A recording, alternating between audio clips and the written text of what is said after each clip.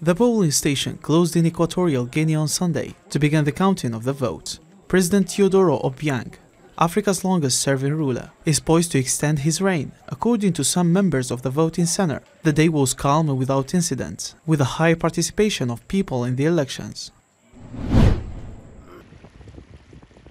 Continuous rain in western Albania has flooded hundreds of hectares of land, temporarily cut power supplies to some areas and forced families to evacuate.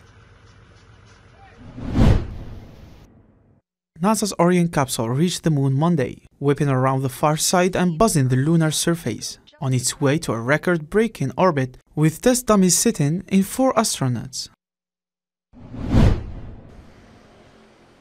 In several districts in Beijing, including its lodges, schools and restaurants, were shut on Monday, with some residential compounds under lockdown after officials called for residents to stay home as COVID cases rised. China's capital reported 262 new infections, up from 621 a day earlier. Its sprawling Shaoyang district, home to 3.5 million people,